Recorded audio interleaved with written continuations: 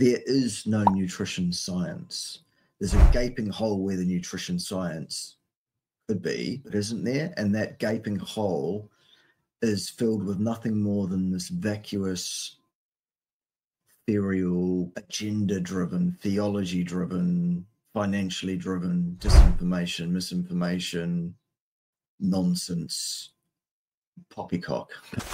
I was in academia for just over 2 decades, during which time I had 3 different specializations. I started out as a specialist in the field of the physiology of rest and exercise, sports science. From there, I went to human nutrition for a few years, and then I went away from human nutrition and ended up teaching cardiovascular pathophysiology for the last part of my career. For those that don't know, cardiovascular pathophysiology is what causes heart disease, basically, and what doesn't. Learned a whole bunch of stuff, and all of those things were overarched with the understanding of statistics, statistical inference, research methodology, etc. So that led me to my new career when I decided I didn't want to be an academic anymore. I decided I was going to be a social media influencer instead, because that was going to be the thing that was going to be absolutely, and so I got into being an influencer. I set up a YouTube channel, and it was originally called Nutrition Science Watchdog, purely because there are so many people out there talking about nutrition science. One of the things you mentioned and that you talk about a lot is nutrition research. And I am a complete layman. I barely graduated high school. I hear you talk about some of this stuff. You talk about it brilliantly. That's why I like watching your channel. I foolishly, throughout my whole life, would hear these nutrition studies on the news and foolishly thought that those were there for my benefit. And now I realize they weren't there for my benefit, but more so than that, most of them I think are pretty useless. Can you talk about nutrition science a little bit? Yeah. Well, nutrition science, I'll give it that one. It's a misnomer. It's a complete have. There is no nutrition science. Science, experimental science, is the way that, well, it's one of the ways that human beings can inform on knowledge. What causes what? The way to determine cause and effect is via an experimental protocol. That's not my rules. That's what the scientific fraternity, for want of a better term, have come up with over the last 2,500 years or so. And the disciplines have changed very little in terms of what is required. So if I want to determine cause and effect, I need 2 subpopulations of, if we're dealing with human beings, which is what we are dealing with here, we need 2 subpopulations of human beings who, at the outset of our study, those 2 subsets of people have to be identical. Because if they're not, we have uncoupled cause and effect. No matter what we observe, no matter the strength of the observation that we make, if we started with 2 populations that are not absolutely, utterly identical, you can forget making a claim about cause and effect. That is out with the disciplines of science. And if you say we've got cause and effect evidence here, what you're actually telling me is that you don't know how to do science, you're ill-disciplined, and what these people that are making these cause and effect claims are actually doing is trying to feather their own nests, make themselves important, perpetuate their own careers, make themselves an expert in the field. Let's break down the word expert while we're at it, shall we? X is somebody who is no more, and a spurt's a drip under pressure. That's what an expert is. Expertise, based on the same word, sure, is a different thing though. Expertise is a skill set and understanding of a thing that is possessed by a person or isn't possessed by a person.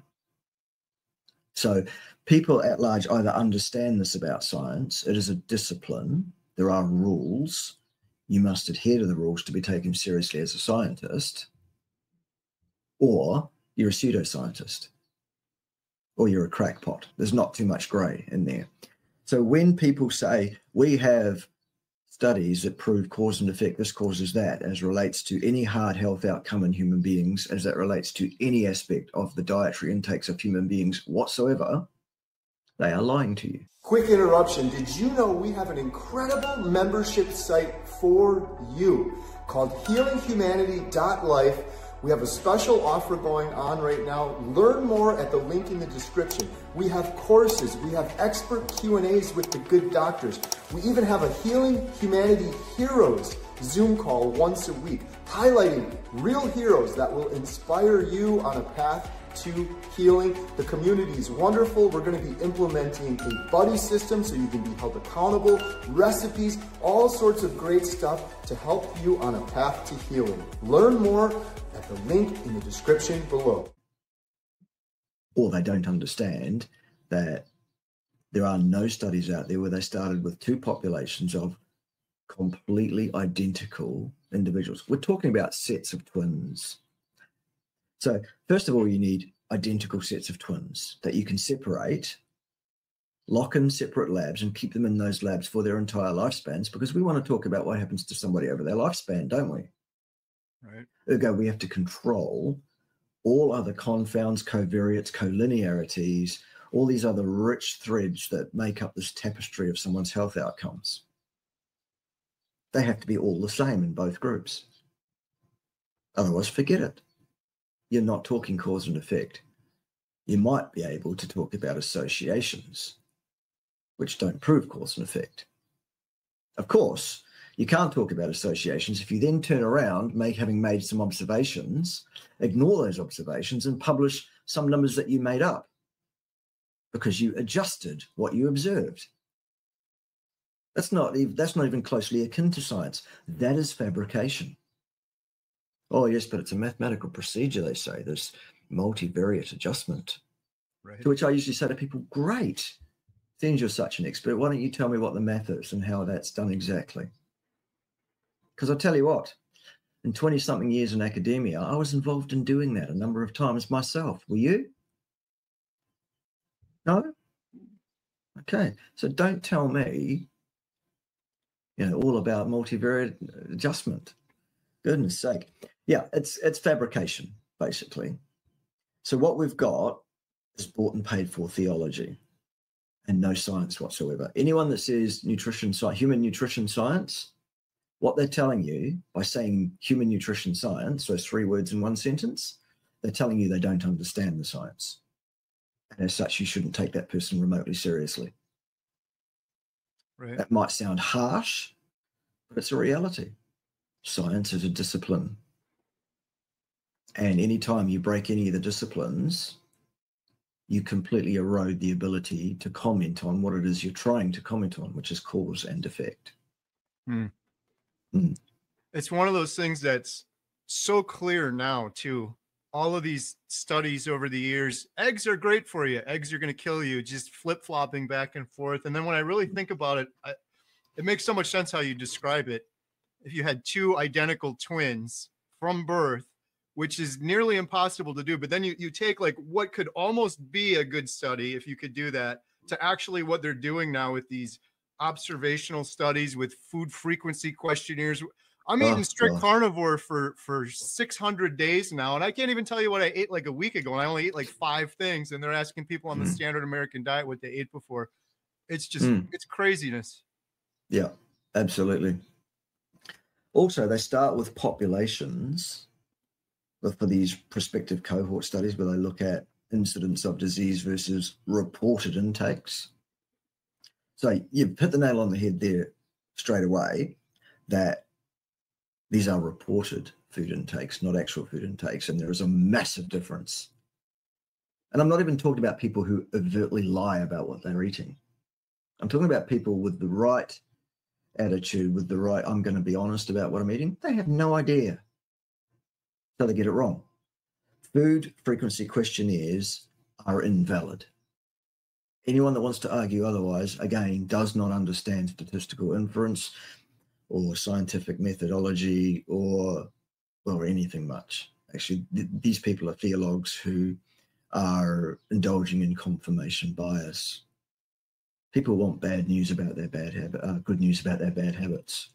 Quick interruption. Thank you so much for watching. If you're interested in learning more about our documentary, Healing Humanity, The Power of a Proper Human Diet, or supporting it, please visit donate.healinghumanity.movie. Our goal is to reach millions of people that are hopeless right now, and sharing the examples of real people over the course of 1 year that are undertaking a proper human diet to overcome obesity, type 2 diabetes, depression, anxiety, fertility issues. We couldn't do it without you. We thank you so much. We are also selling these shirts, Healing Humanity, The Power of a Proper Human Diet. Every penny we get from those goes towards the documentary. And last, we have memberships. If you click the little join button, it's best to do it on desktop. Under any one of my YouTube videos, you can join and become a member. We have hundreds of members right now. We do members only videos. We do members only behind the scenes. You can email me as a member and I'll answer you. And every penny from that goes to support the documentary. And the last thing is we have these Redmond's portable salt shakers. These things are awesome. You can get the best salt. You can take it with you. We sell these on the website along with our water bottles and cutting boards, and every penny from all of those goes 100% towards supporting the documentary.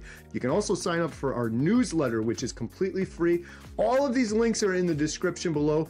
Thank you so much for your support. Now back to today's video. So they're happy to accept that. Oh, this food frequency questionnaire was validated, it says here in the study. Oh, great. How was that done?